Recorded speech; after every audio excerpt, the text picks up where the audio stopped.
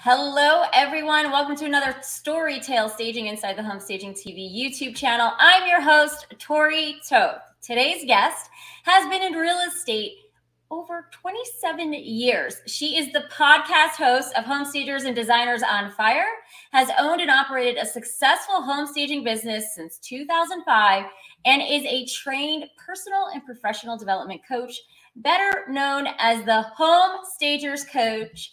Please welcome Marianne, Cherico. Hello.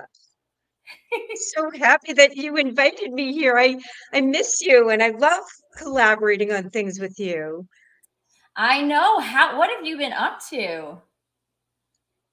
Well, I've been really busy. I was just kind of mentioning to you that our family's been going through a lot of things. My husband has had cancer. He's, battling cancer, and he just had a CAR T-cell therapy, and lots have been going on this year. It's been a tough year at the Cherico homestead, but there's so many good things that have come out of it. And I'm actually going to be doing a podcast episode on that. That'll be coming up because all of us have things that are going on in our life, right? I mean, it's just life, and it's all playing in the background while we're building our businesses. And how do you navigate all that and stay on top of your game while you're taking care of personal things? So yeah, I think I think this topic is perfect, and you're the perfect person to be talking about this topic today, which is talking about mindset and business. We are at the end of the year.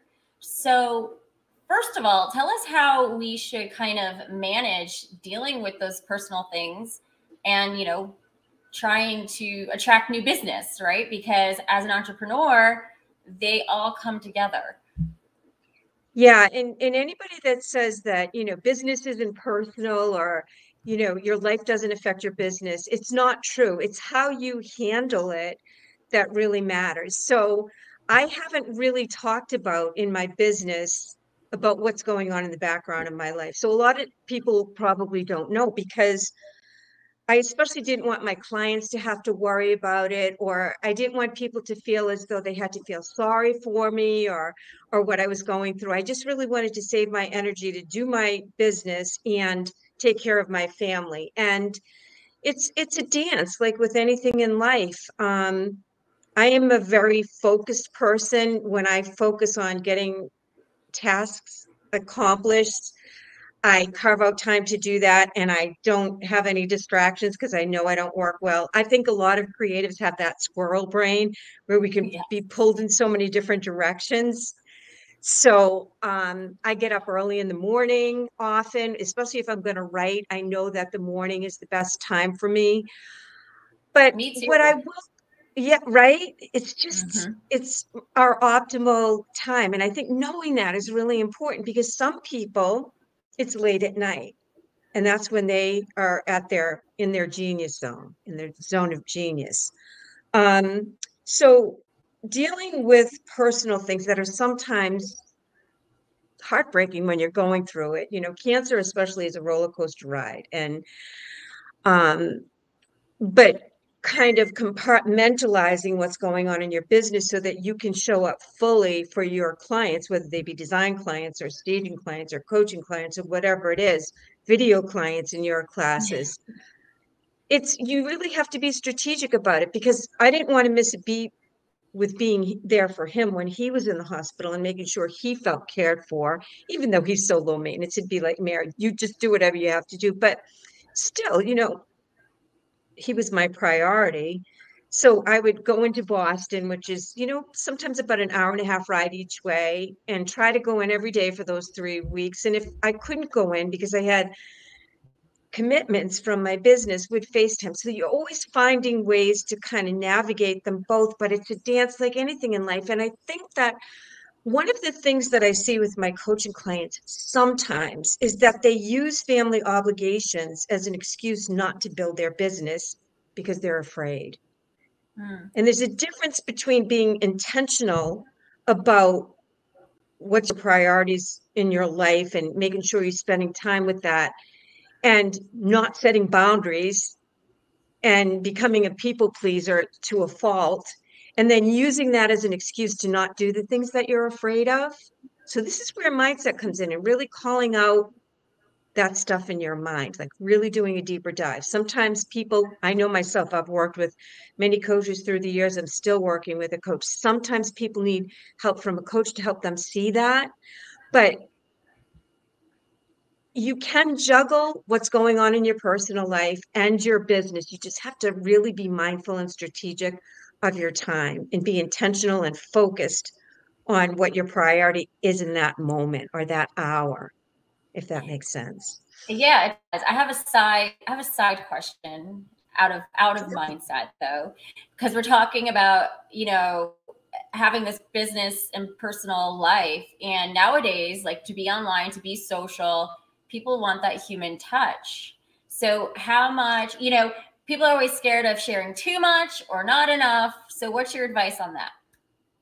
Oh my God, I love your questions here. This is why you're Tori Toth. I mean, that's such a good question because I have struggled with that. But the mentors that I watch, I'm up all night half the time listening to podcasts. I mean, I have my own, but I listen to Amy Porterfield all the time and Biz Chicks and um, James Wedmore. And my coach is Rick Mulready. He's big in the Facebook world and online marketing world. And all of my mentors are saying that it's good to be more transparent. But I felt as though I couldn't do that while I was kind of going through it because I was too vulnerable, Mm-hmm. if that makes sense. I was very it was tough. And I didn't want to show up from that place. I wanted to I can do it now in retrospect. So I talk about it in my next podcast episode that'll be out next Monday or Tuesday. And I talk about what's going on in our life and how, I kind of navigated that and still ran my business and showed up on social and was there for my clients. So how much should you be transparent? I think you should do it when you can be objective enough about it that it's not emotional. Mm-hmm. And I think that I don't think that, I mean, Amy Porterfield, I'll tell you, who I think is amazing. You obviously know who she is. Yes. She has been becoming more vulnerable in her podcast episodes and stuff. And I think sometimes peppering your humanity into your business, and to your point, Tori, I think people are wanting that more. People want to work with people they know, like, and trust that are real people. They're going to help them get from where they are to where they want to go, right? Whether it be anything, any job. And I think that being real is important. I like to work with real people. And, I'm not everybody's cup of tea, and that's okay. And that's what Yeah. we have to realize too. It's okay if I'm not for you. There's other coaches that are perfect for you. So I guess everybody has to decide that for themselves. Mm-hmm. I'd like to interview you in that. What are your thoughts on that? I'm curious. I mean, I agree with you where I think, you have to be ready to share that piece of information. Some of the personal stuff that I've been going through too, which I can't wait to tell it, but I feel like I'm still restricted, in some aspects until I finally see a result. So, it's challenging, right? Because you want to be authentic and transparent, but at the same time, you also need to protect the future and the outcome and what's going to be, happening down the line. So, and tying it all in so it makes sense with your actual brand story and your mission and your values and everything else. And as an entrepreneur, I feel like, again, that whole personal and business intertwine, it's got to come out some way. So for me, it's like, why not take control of the narrative and make sure it fits into my business versus, just having it out there and people are gossiping or doing whatever they want to be doing, Yeah.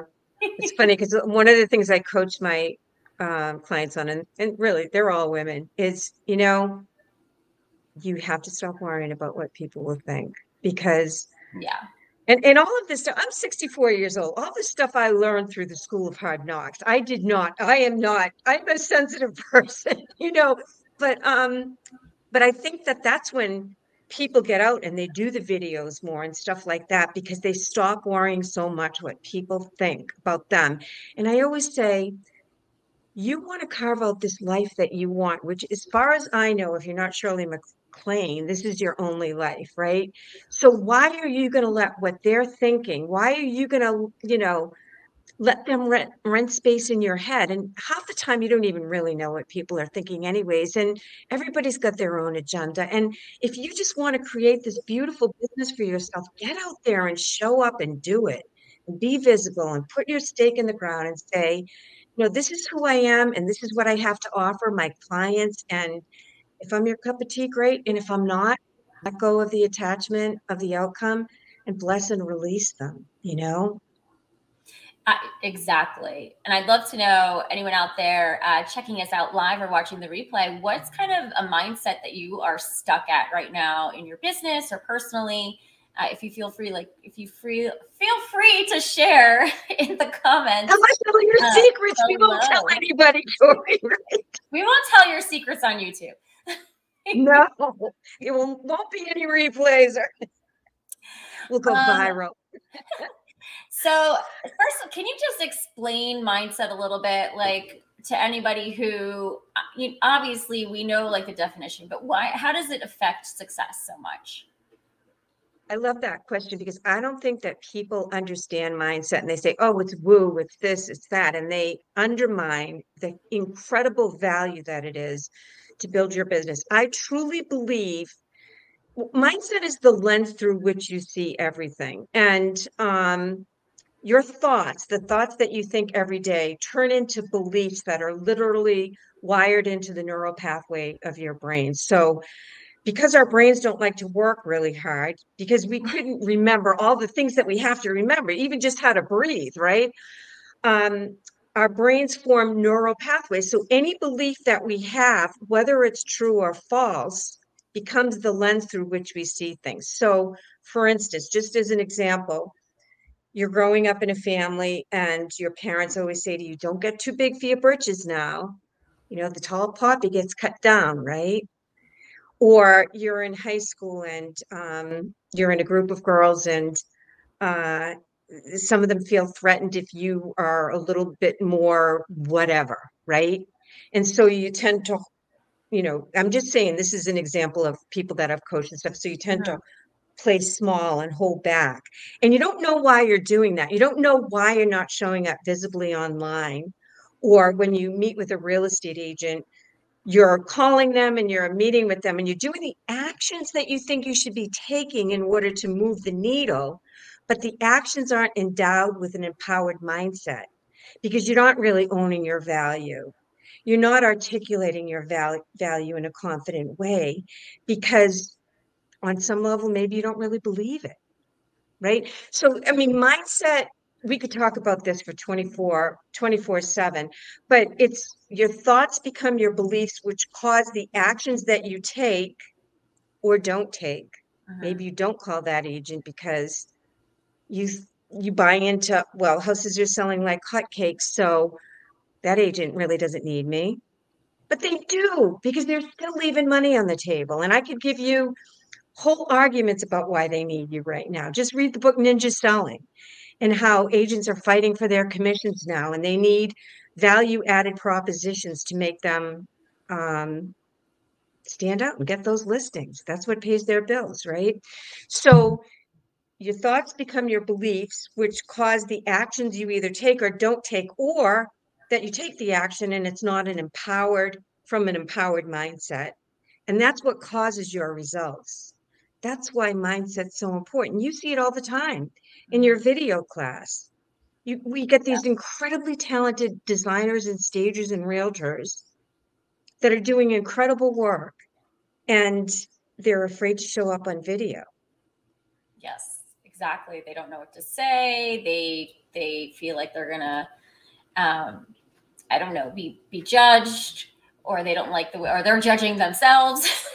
And And I love to tell them that they're already out there in the world doing this stuff. So, you know, why not put it to video so it could be making money for you while you are, or out there getting you discovered while you're out there physically doing what it is you need to do to be making money. Video is everything in marketing right now. You have to get on the bandwagon. And you know, both of us come from a TV and film background. I, you know, am still in the Screen Actors Guild. I just pay my dues and stuff. And I've done film and television and theater. And I'll tell you, and I have a degree in dramatic arts. That's what I went to college for. I still, when I started doing Facebook Lives, imposter syndrome, everything. I'm a trained actress. And you know, I was scared to death, and I thought all the same things. They're going to judge me. Who am I to do this?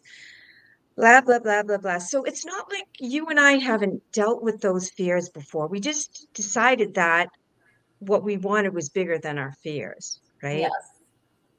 Yeah, and I think you have to go, you know, you kind of have to look at your fears straight in the face, and especially as a business owner, and mindset, like my mindset has changed a lot. My conquering fears has changed a lot by being a business owner and not, you know, just having a 9-to-5 job. And so I think the job helps you grow as you help grow the job. You are so spot on. You know, I think that as you grow your business, you're growing as a person. You're learning that failure doesn't mean anything except for mindset, what you make it mean, right? That, you know, like I'm taking with Rick Mulready, I'm taking that Facebook class, and I've been in his program for about a year. And so what he proposes is that, you know, you do these Facebook ads and then you look at the data. You look at the data, and that informs how you move forward. You know, which audience responded the most? How many conversions were there? Blah, blah, blah, blah, blah. But the whole point is that you don't say, oh, you know, I was really bad or I failed. You say, okay, this is the data. And it's like marketing metrics, right? You look at the data, you look at your Google Analytics or whatever, and you say, okay, what are people interested in? And so there's no failure in business. We have to start as perfectionists and designers and stagers and creatives beating ourselves up because you're going to fail 1,000 times. In fact, it should be your mission to, you know, call 1,000 agents and get 10 of them. You know, that's what agents used to do when I was in the real estate world. They did all this cold calling and, you know, but come from an empowered mindset. Like when you make that call, own your value, know what you're going to say, know what the objections are going to be, and be prepared, right? So what are some of the things that we could focus on to change our mindset? Or like, first of all, let's go back. What's like one of the biggest mindset issues you see among stagers, designers, real estate agents? What's the biggest one that you've seen? And then how can we change that? Yeah, this is what I honestly, it's a process. It doesn't happen overnight, but a lot of my clients who are just out there doing incredible things, like they're so talented and they don't see them the way that I see them. You know, they think they have imposter syndrome, or they're afraid to raise their prices because they think that they won't get the work, or they are intimidated by the real estate agents. That's epidemic in the staging world. They think for some reason these real estate agents have power over them. So I teach them how to shift that paradigm and come from a place of service where they're showing the agents how they actually help the agents build their business. I even have PowerPoints that are specifically for the agents from the stagers, and it's all about how they help them build their business. It's not about staging. It is, but it isn't, you know what, but the messaging is about how I can help you build your business and to shift that paradigm of power. It's a lot of imposter syndrome, not owning their value, and experientially trying things that they're afraid of and then learning from it. And that's when you really see the growth. You know, because I can tell people all day and all night, and they can come and listen to my podcast for free and listen to this for free and go to all the free things. But unless you have skin in the game, Mm-hmm. and you experientially do things, you're not going to grow. You're going to absorb things. It's putting yourself out there, shaking like a boot and going and doing those Facebook Lives. It's making the calls when you're afraid. It's going to real estate conventions when you're scared to death. And some of my clients have been doing that. And it's, you know, the more you do it, the better you get, like anything, right? Yeah, it's very true. And I think another thing in terms of mindset is that everyone likes to compare Yeah. themselves to someone who's been doing it a very, very long time. And you have no idea what they went through to get to where they are. So you can't be comparing yourself to someone who's already taken that path, and you can idolize them or, want to learn from them or something. But, comparing yourself when you're not even on the same level, I think can be detrimental. I totally agree. And let's face it, there's a lot of smoke and mirrors going on the internet, right? Everybody puts their best face forward. And the fact is, I hear these stages talking about, 7-figure businesses and this and that. And you know what? I want to know what your profit is, because you can make 100 grand doing consults all day and all night. You charge enough for the consults. You get enough realtors to refer you. You could have a consult-based business with no overhead and make $100,000. Mhm. But I think that sometimes people buy into that. And I also see that after the pandemic, a lot of these big companies are having a tough time and they don't talk about it enough.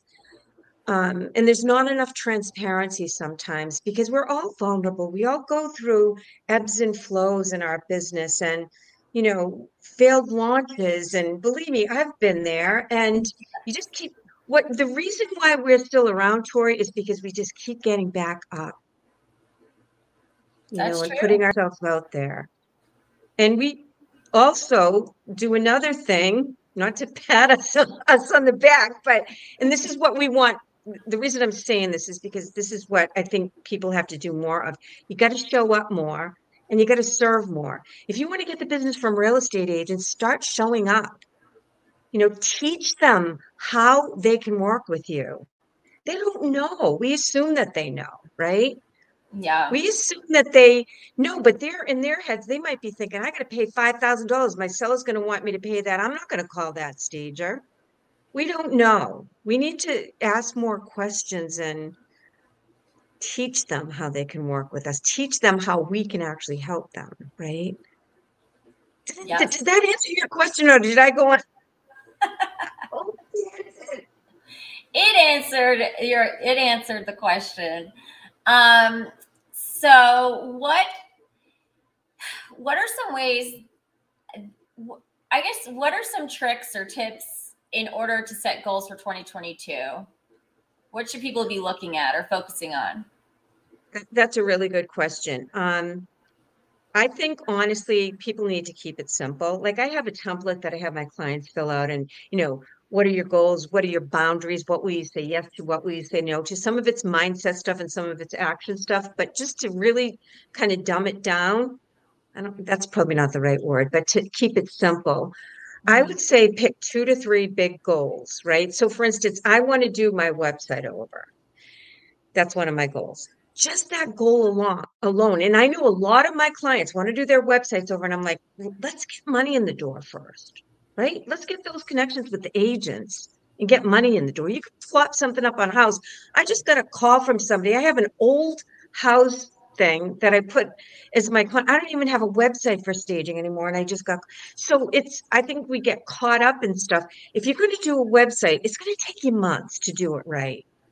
It really is. I mean, you have to say, okay, I want to do a website. Okay, well, I want to research different looks for websites to get an idea of what I like.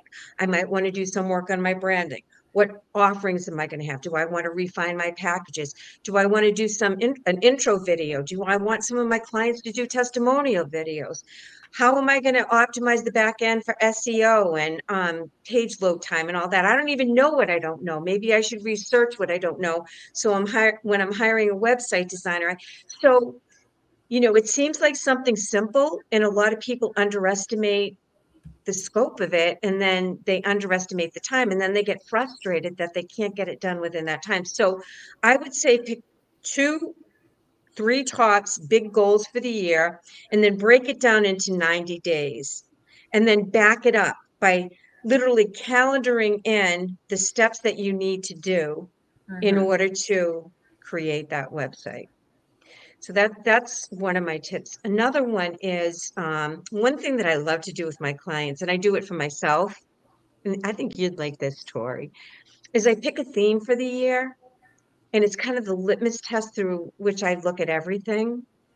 And for instance, one year when I was leaving my real estate job and I was scared to death, it was This Girl Is on Fire, double my staging income. That was my theme. And every time I got nervous, I'd play that song really loud and I'd say, "You got this." And I psyched myself up because I was scared to death, right? I was afraid I was going to let my family down and just really scared.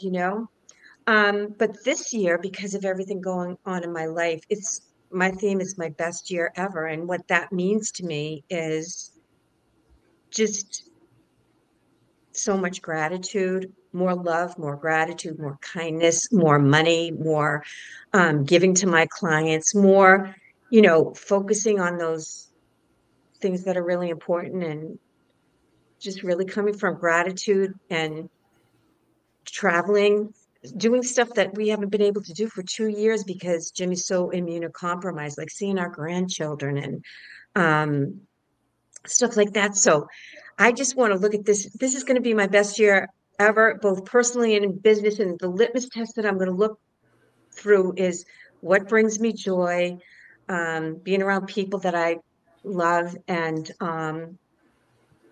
that kind of thing. It's that simple. I mean, it's not make $1 million or, yeah, Mm-hmm. I'm going to grow my business. But so some of the other ideas, and some of my clients have done themes because everybody's at a different season in life. Family first, work smarter, not harder, right? Make business fun again, right? People forget that business can be fun. Only work with clients I love. It can be Yes. fun, right? Leverage my time and make more money.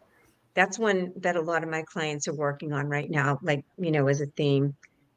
Mine Become a this year client. was time to nurture, and I feel like it needs to continue on to the next year.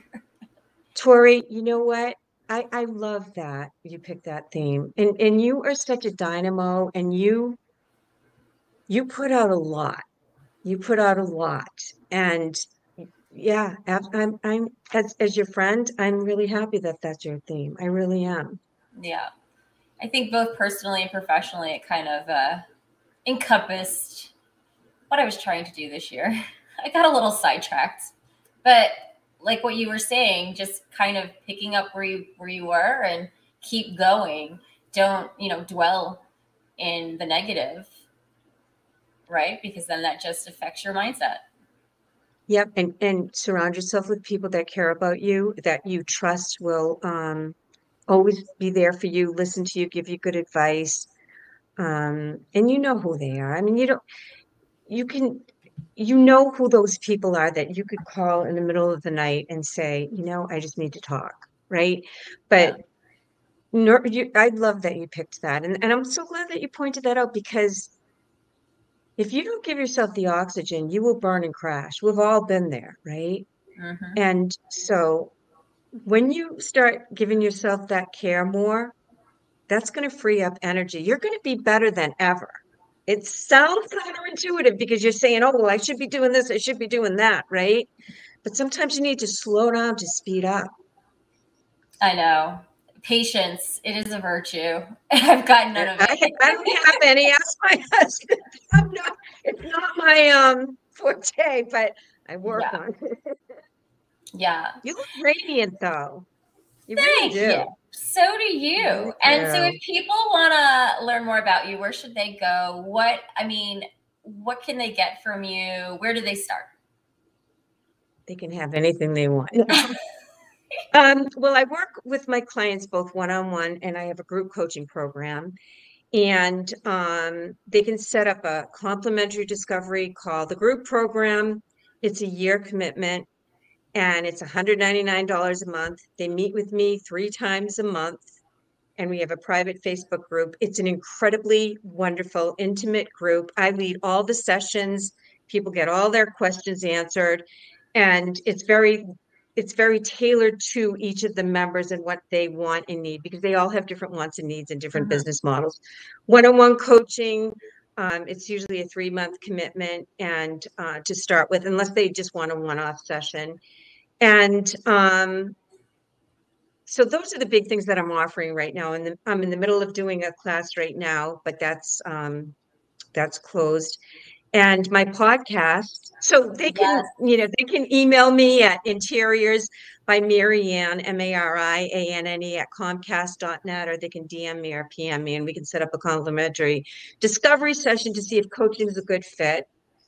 And I'll tell you if I don't think it is, because I want people that are, are successful. I want them to, know that it is, you have to still work on yourself and take action and do stuff like that. I don't want to just take people's money and then have them not do the work, right? I know. It's like, can you please do some work, please? Tori, I can just picture you saying it too. Please. I love you. Yeah. And then my podcast is Home Stagers and Designers on Fire, and you can listen to Tori Toth's episode. Nice. There's a lot of great speakers on the podcast. And they find that anywhere?